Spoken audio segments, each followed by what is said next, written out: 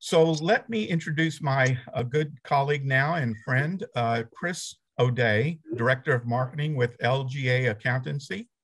And Chris and I will be discussing their experience with PeopleOne and some of their learnings and what they find to be most effective and useful in their operation.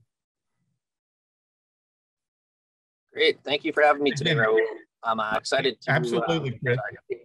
Excited to share our experience with the intranet and any insights I can give.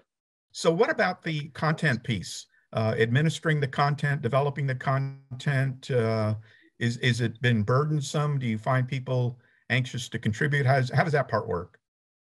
I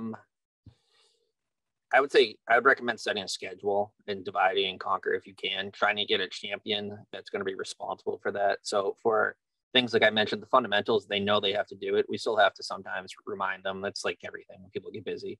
But and as much as you can get on a schedule, the better.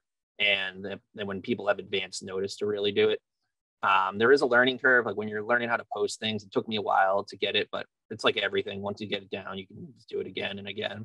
And the way that we keep the wheels turning is a content schedule, making sure that we have fresh things every day. If someone comes to the intranet every day and doesn't weekly and sees the same thing again and again, they're not going to be interactive. They want to see new things. So I would say you need to really update your widgets and update your content weekly at the minimum.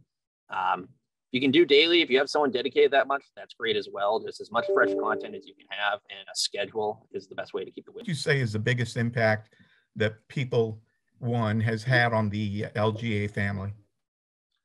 The biggest impact, besides that great dog story I told earlier, is just really having a focused hub where we can interact as a firm. It's been great for our firm culture, all the things we're doing, all the important news items. So people can come and see it, feel a little bit of camaraderie, and then also digest it at their own time. So we mentioned we have people in other states during tax season. People are working interesting hours, so they can consume it at their own time. They can see the things the firm is doing and get a little bit more connection.